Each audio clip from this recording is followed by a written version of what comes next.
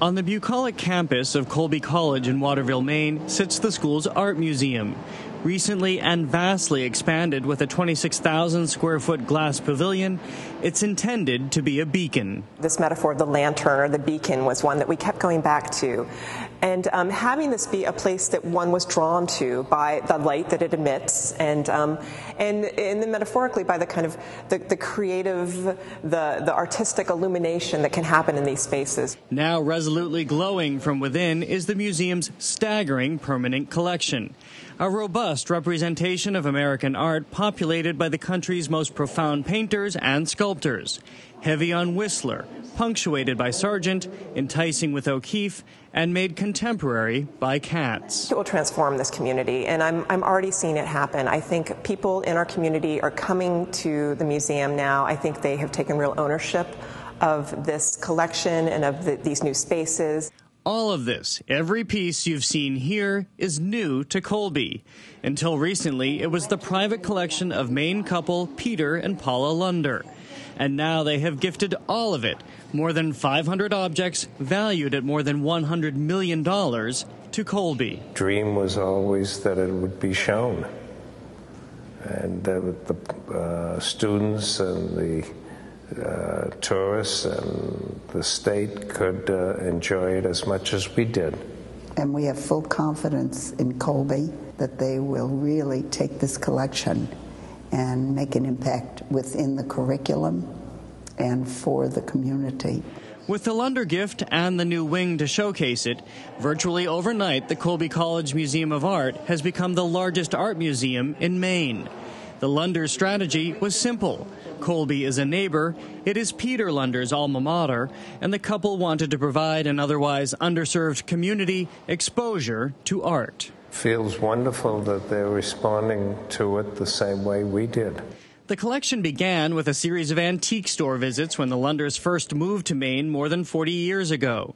They quickly noticed they were drawn more to the art.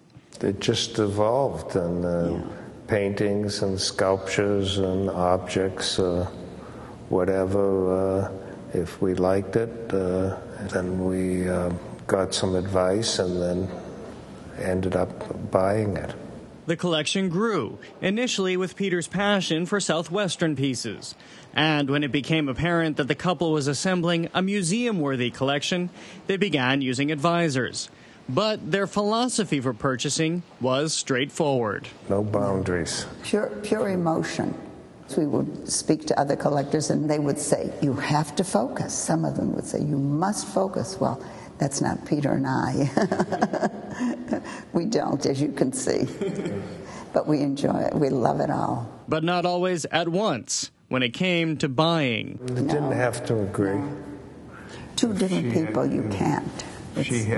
Paula had strong feelings on something. I may not have liked it as much, but I yielded to her eye and vice versa. Mm-hmm. Who knows whether who's right or who's wrong in a situation, so. There is no right or wrong. What there is a lasting and substantial shift on the Maine arts landscape from a couple who ultimately spent much of their personal lives in service to a community they love. But lest you think their own walls are now devoid of art. There's plenty of backup at home.